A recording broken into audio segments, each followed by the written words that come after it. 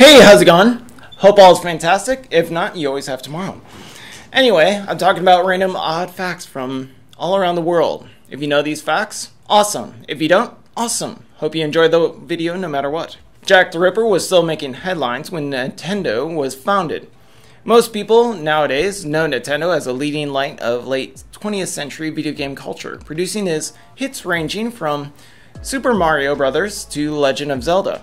But the company was actually founded in Japan in 1889 to produce handmade playing cards, which I think those playing cards were actually nudies. So, interestingly, hopefully and thankfully, Super Mario wasn't part of that genre. In England that same year, the notorious serial killer dubbed Jack the Ripper was still making newspaper headlines. The fifth murder attributed to Jack having been committed the previous November. Oh, the timing was perfect. The Great Wall of China, one of the planet's most famous artificial structures, was largely built over a long period extended time frame, from the 3rd century BC to the 17th century AD, and eventually stretched 13,171 miles. A long way to run. Hopefully you have a bottle of water. Let me know in the comments below if you ran that distance before. I've done maybe 1 mile. Despite its ancient origins, though, construction work on the wall wasn't actually completed until 1878, during the late dynasty of that time frame. 2 years earlier, Alexander Graham Bell had catapulted the world into a new era of modernness with his groundbreaking invention, the telephone. On March of 1876, he made the world's first phone call to his assistant, and he said, "Mr. Watson, come here. I want to see you." Sort of sounds like a Sherlock Holmes episode. Mansa Musa, 1280 to 1337, was emperor of the gold-rich West African Mali Empire, who had what experts attributed to the estimate of worth of $400 billion, inflation included today.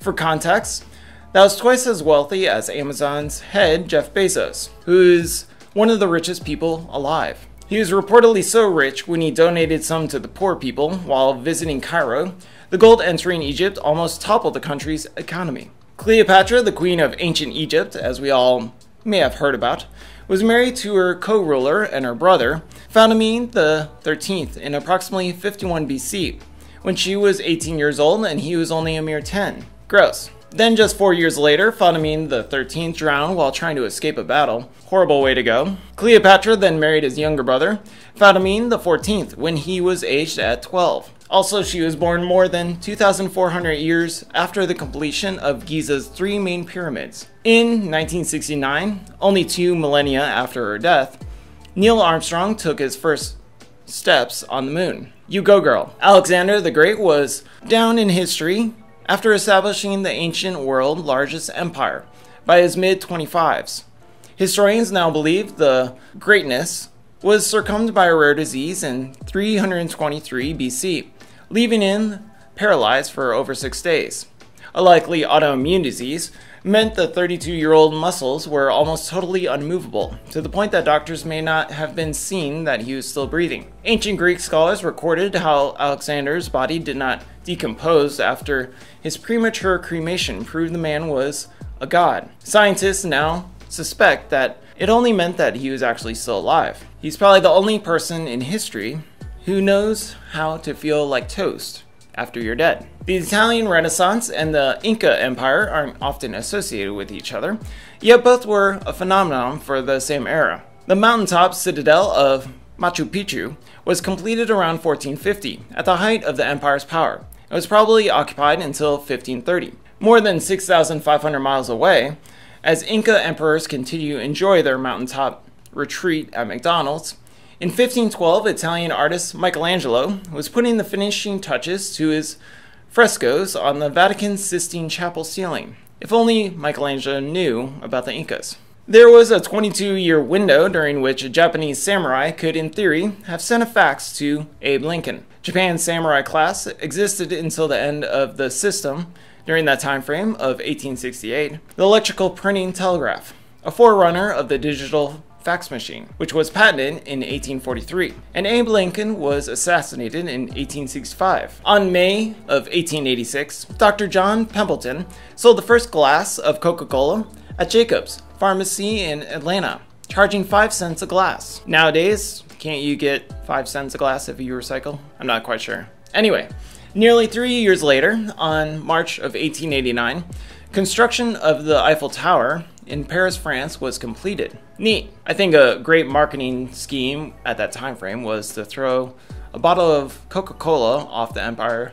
I think a great advertisement during that time frame would be to throw a Coca-Cola bottle off of the Eiffel Tower. Anyway, quick one. Kim Jong-il wrote 6 operas. Also, Princeton researchers successfully turned a live cat into a functioning telephone in 1929. Mills described the 1929 cat telephone, constructed by Princeton researchers Ernest Weaver and Charles Bray, who removed the skull and most of the brain of a live cat and connected its auditory nerve to an electrode. If I read correctly, the cat did survive, but they automatically killed it because they were curious of what was going on in the cat. And also, I'm curious if there was a cat speakerphone during that time frame. The very first bomb dropped by the Allies on Berlin during World War II killed the only elephant in the Berlin Zoo. Hopefully that wasn't the idea for Dumbo. In the early days of photography, it took several minutes to take a photo because cameras relied on slow chemical reactions. If subjects moved at all, the image turned out blurry. A smile was more difficult to hold for a long period of time, so people grimace or look serious. And looking at Victorian images are quite creepy and so forth, because a lot of them were taking photographs of their dead relatives and loved ones. Would you do that nowadays? Take a selfie in front of a dead relative? Let me know in the comments below. Whether or not we're alone in the universe remains one of the cosmos' biggest unsolved mysteries. But that hasn't stopped scientists from trying to figure out what to do just in case there are some little green men out there that turned out to be so friendly. Astronomers at Columbia University assess the way we Earthlings find our planets. When we find a star somewhere out there in the cosmos, we look for tiny dimming lights in the brightness, which can indicate that a planet is orbiting it. So astronomers out there propose that by using lasers to counteract our sun's dimness, we could hide ourselves from anyone's looking. They claim that not only could be theoretically done nowadays, we do indeed have the technology capable of doing it. Cloaking an entire planet may seem impossible, or sci-fi indeed, but there is a chance and it could be a reality if we so need it. Hopefully the cloak is like a Harry Potter thing and we can hide from asteroids and so forth. In 1998, Andrew Wakefield and 12 of his colleagues published a case series in The Lancet, which suggested that the measles, mumps, and MMRA vaccine may predispose to behavioral regression and also cause autism in children. Despite the small sample size, n equals 12, the uncontrolled design, and the spectacular nature of the conclusions, the paper received wide publicity, and MMRA vaccine rates began to drop, because parents were concerned about the risk of autism after vaccination. Almost immediately afterwards, studies were conducted and published refuting the positive link between MMR vaccines and autism. The Lancet completely retracted the statements by Wakefield in February of 2010, admitting that several elements in the paper were incorrect, contrary to finds of the early investigation. Wakefield was actually guilty of deliberate fraud. They picked and chose data that suited their case and falsified facts.